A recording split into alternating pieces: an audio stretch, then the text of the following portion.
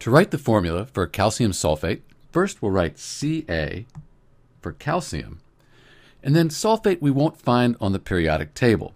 We see that it ends in ATE, and that's a signal that we should look at a table of common polyatomic ions, or memorize that sulfate is SO4 with a charge of 2-. We're not done here yet. We have to make sure that the charge is balanced, since this is an ionic compound. We have a metal for calcium, and then the polyatomic ion, that sulfate, is made up of nonmetals. Metals, nonmetals, that's going to be an ionic compound. So we go to our periodic table and we look at calcium. It's in group 2, and it has a charge of +2. When we compare the two charges, we have a +2 and a -2. Those are going to cancel out, and our net charge is going to be 0. So the two ions here, they're balanced, and we can just get rid of them.